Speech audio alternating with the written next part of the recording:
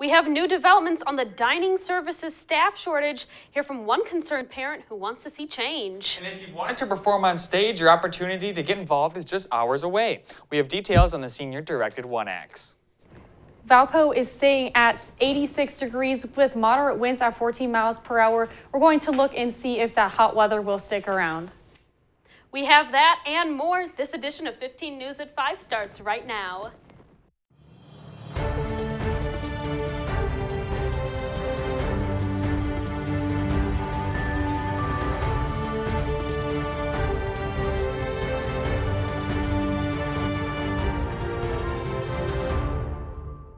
Thank you for joining us on 15 News at 5. I'm Jessica Burns. And I'm Blake Harms. Over the past several weeks, we have brought you information on the issues and changes to dining services from the perspective of students and administration. This week, we sat down with Debbie Hebda, a Valpo mom who has taken up the cause to help fix the issues with dining services. It's because I really visit the Facebook page, and I responded to another parent who had initially inquired, are any of your students commenting on the lack of services and the lack of options in Founders and in the cafe and the increased prices.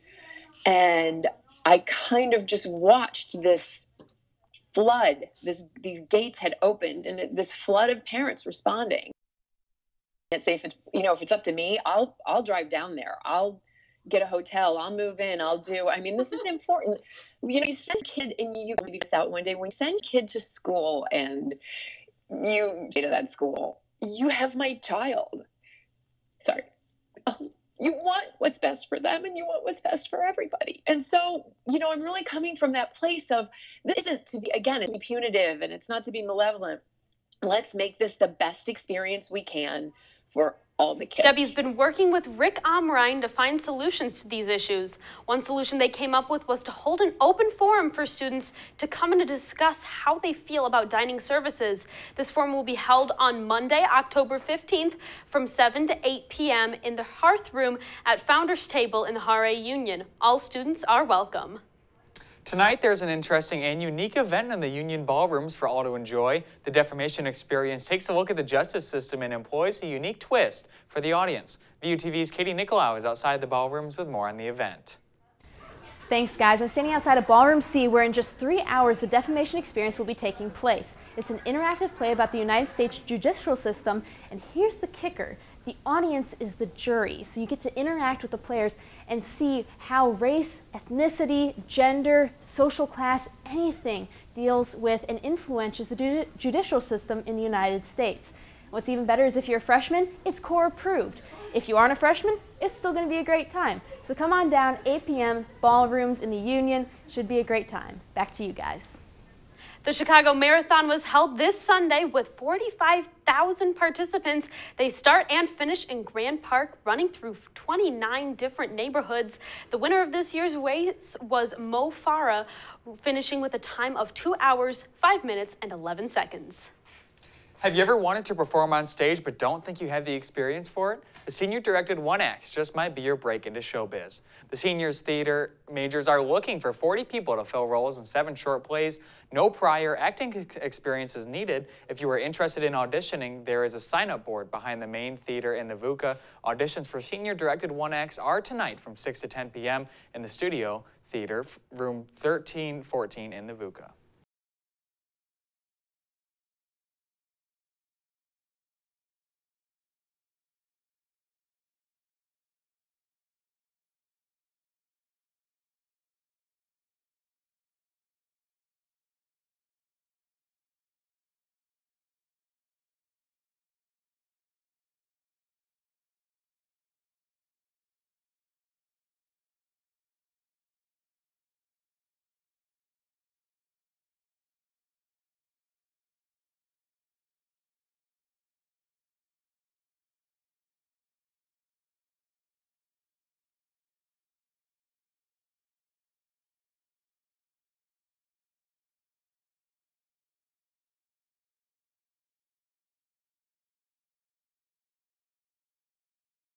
Thanks, Heather. Brett Kavanaugh was sworn in as a Supreme Court justice over the weekend, leaving many divided. Hear from supporters and protesters coming up. And President Trump plans to put more sanctions on Iran to limit the country's nuclear program. We have the details next.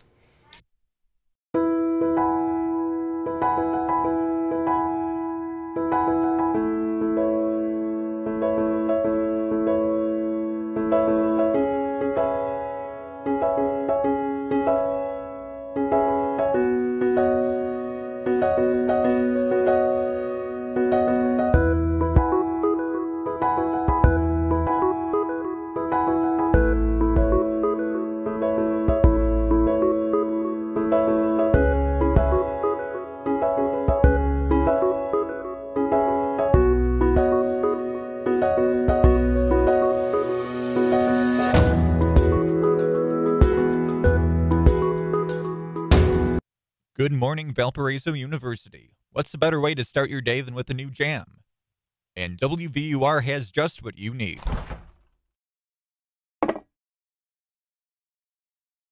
But if you close your eyes, does it almost feel like nothing changed at all? And if you close your eyes, does it...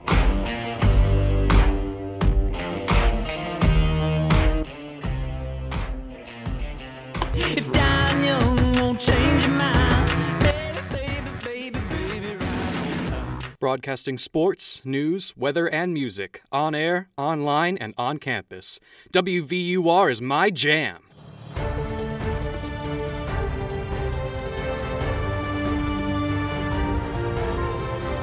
After weeks of turbulent debate, Brett Kavanaugh has been sworn in as the 9th Supreme Court Justice. The controversial vote coming as demonstrators gathered outside the Supreme Court and the Capitol. Natasha Chen has the latest from Capitol Hill. Mr. Grassley. In a high-stakes Saturday vote, the Senate confirmed Brett Kavanaugh to the Supreme Court. On this vote, the ayes are 50, the nays are 48. The voting was interrupted at times by multiple protesters. Hours later, Kavanaugh was sworn in as an Associate Justice of the Supreme Court. Senate Majority Leader Mitch McConnell touted a victory in a fiery confirmation battle fueled by allegations of sexual assault from Christine Blasey Ford, accusations Kavanaugh denies. It's a good day for America and an important day for the Senate. President Trump applauded the vote in Topeka, Kansas for a Saturday night rally. Just a few hours ago, the U.S. Senate confirmed Judge Brett Kavanaugh to the United States Supreme Court. After a bruising battle, some lawmakers shared concerns about the message the confirmation sends to sexual assault victims. This body has had a test, and we are failing that test. Hundreds of demonstrators for and against Kavanaugh made their voices heard in the nation's capital. One of the largest crowds gathered in front of the steps of the Supreme Court as Kavanaugh was sworn in. On Capitol Hill, I'm Natasha Chen.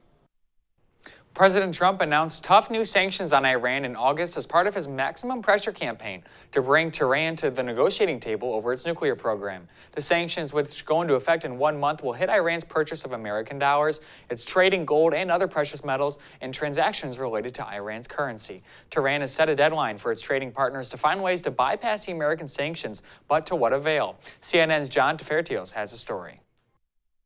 A historic moment after years of negotiations. Finally, a landmark agreement to curb Iran's nuclear program. A deal the U.S. President Donald Trump calls one of the worst ever made. Earlier this year, he fulfilled his campaign promise of withdrawing from the accord and reimposing sanctions on Iran's struggling economy, with a repeated message to those wanting to do business with the oil-rich country. Any individual or entity who fails to comply with these sanctions will face severe consequences. Despite the threats, the European Union is scrambling to keep the deal alive. They have reason to. EU-Iranian trade is running at over $2 billion a month, numbers that are now expected to fall. As Europe sees it, without trade and investment, Iran has little incentive to go along with any deal. We are putting in place mechanisms together with the Europeans, but also with others from all over the world, that would guarantee that trade can continue. So the bloc has proposed a new mechanism, a so-called special purpose vehicle, which it hopes could be up and running before November. It functions as a clearinghouse facilitating trade with Iran in euros and, crucially, allowing European companies and perhaps others to legally trade with Iran without facing U.S. retaliatory sanctions. But it may be too little too late. Several European heavyweights, including Peugeot, Renault, and Airbus, have already pulled out of Iran.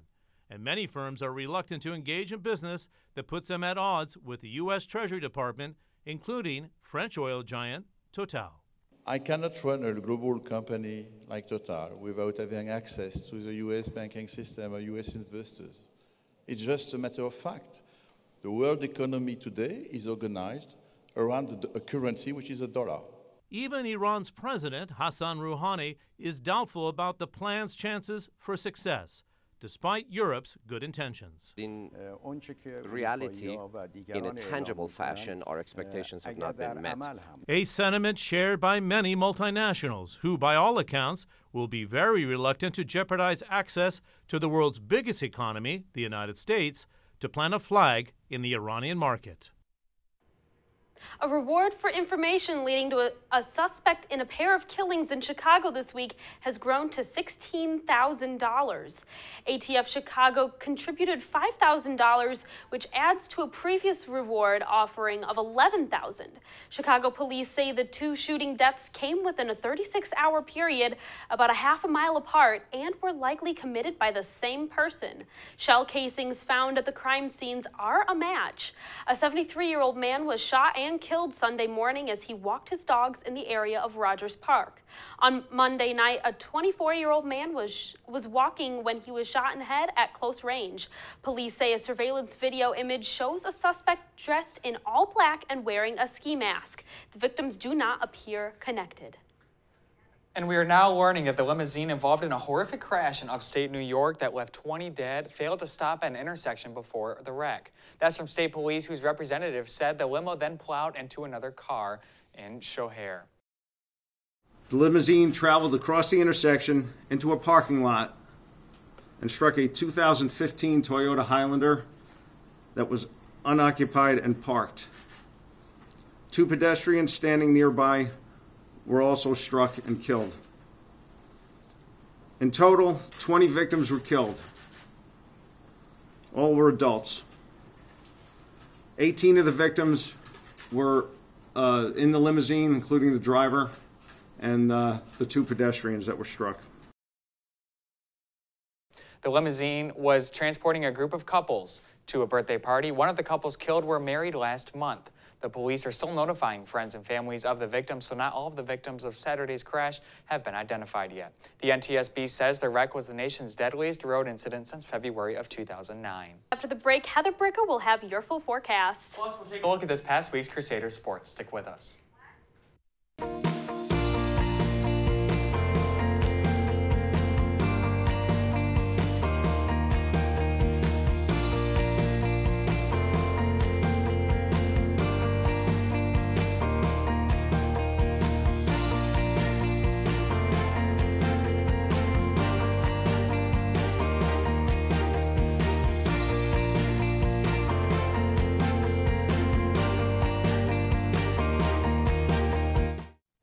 In a world where entertainment is at risk, one man is given a mission, but he is about to face his biggest challenge yet. He will race against the clock and open doors to new possibilities that will save weekends as we know it.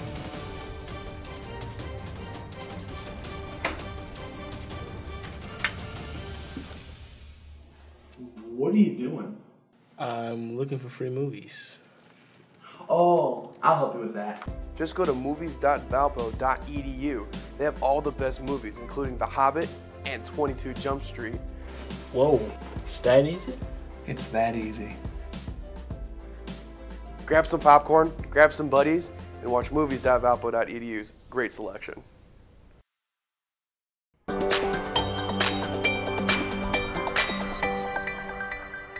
With the temperatures in the mid-80s right now, we are looking at some 14-mile-per-hour winds in Valpo, which isn't really helping our humidity at all. Dew points right now, Valpo is 60 degrees in dew points, which is why we're feeling quite humid out there as well. 66 in Peoria, so even more humid. You could tell that that front is just past Davenport, which is going to be bringing some more weather in for us later on today. Future temperatures, 80 degrees Monday night. It's going to drop down just a little bit. It's going to be a little bit humid. 81 in Gary and 82 in Chicago. By Tuesday morning, we're going to be at 72, 73 in Gary, and 73 in Chicago. So that warm weather will stick around just for that time. And 76 Tuesday night and 79 in Gary. Now, once Wednesday rolls around, that's when our temperatures are going to dip down to the low 70s, sitting at 69 at Valpo. And by Wednesday afternoon, we're going to be back up to 75. So the big picture right now, we're going to see this frontal boundary come right on through by Wednesday, dropping our temperature significantly from 73 back down to 60, back up to 72. Future radar, our major concern is just going to be some clouds that are just going to be the remnants of the storms, which are just beyond that cold front boundary. But by Wednesday, we might have some chances of scattered storms on our area just a little bit, which is going to still keep it pretty cloudy, keeping that moisture in our air, feeling more and more humid. Now, by Wednesday afternoon, that's our major concern for Valpo.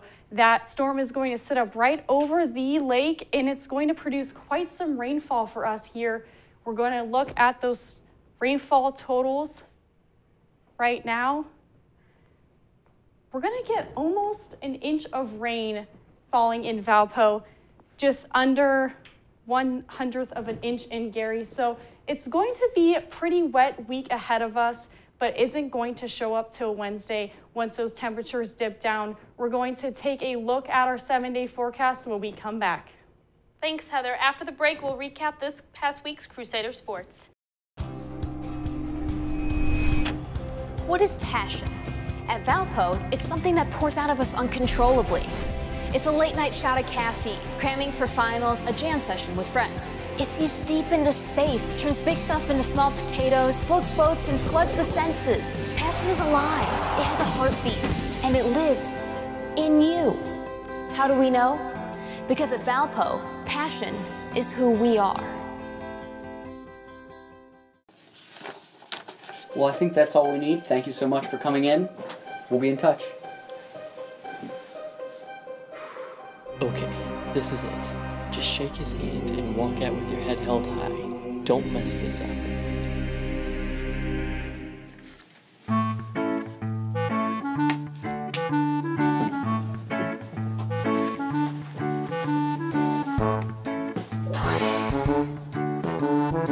Thank you.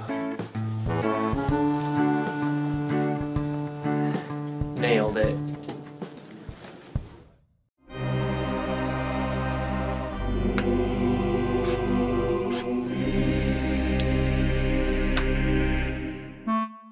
Don't let a bad handshake get in the way of getting the job you want. Find out more at the Career Center.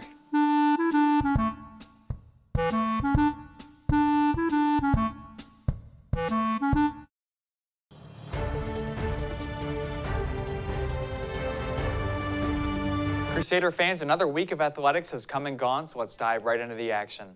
The Valparaiso volleyball team advanced to an impressive 5-1 in the Valley and 18-3 overall with a 3-2 win over Loyola Friday night. After losing the first 2 sets, the Crusaders claimed the last 3 sets, winning the match 3-2. Valpo is now one of 2 teams in the nation to have 18 victories this season and joins the 2004 team as the only 2 teams in program history to have won 18 of the first 21 matches. The volleyball team has 2 road matches before coming back to the Arc, where you can catch them in action on Friday, October 19th against Evansville. And the Valparaiso football team fell to Pioneer Football League foe Dayton at Welcome Stadium Saturday afternoon, falling 53-20. Senior receiver Griffin Norberg has had touchdown receptions of 58 yards or longer in 4 of the last 5 games this season. Saturday was no different. Redshirt sophomore Brandon Martin made his first touchdown catch, and junior Kyle Cartles picked up his 11th career touchdown. The Crusaders will take Brownfield next Saturday at 1 p.m. for the annual Hoosier Helmet rivalry game against Butler. Kickoff at 1 p.m. The men's soccer team came to a scoreless final against Missouri Valley foe Loyola Sunday night at Brownfield as well. Due to inclement weather conditions, the women's soccer game versus Illinois State was canceled on Sunday. You can catch the Crusaders back in action next Saturday against Missouri State. Kickoff at 7 p.m. at Brownfield. And moving on to national sports, the Lions beat the Packers yesterday, a big upset there, winning 34-21, or 31-24 rather. MLB playoffs continue. NBA is just getting started. Chase Elliott wins his second NASCAR race yesterday, and college football is as exciting as ever. Wow, that is a lot of sports, and Absolutely. there's definitely a lot more that's going to be going on. Yeah, and with this nice weather, you know, Valparaiso Athletics has been able to take advantage of that with the exception of some rain in the region. Certainly warm enough to keep Yeah, oh, definitely. And the hype continues to build for the Valparaiso basketball team as oh, yeah. college hoop season is right around the most corner here, definitely. and expected to be more competitive in the Missouri Valley this year. Definitely. Thank you, Blake. After the break, Heather will have a final look at the weather.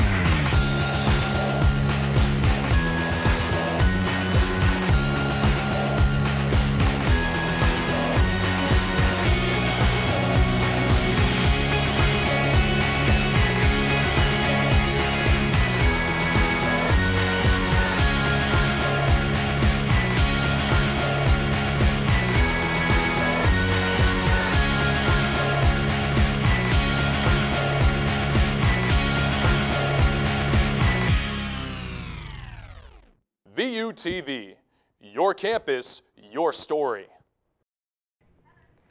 So our biggest concern for this week moving forward with fall break upon us Wednesday, our temperatures are going to drop quite significantly after Wednesday hits. Thursday, it's going to be lows and highs in the 50s and 40s.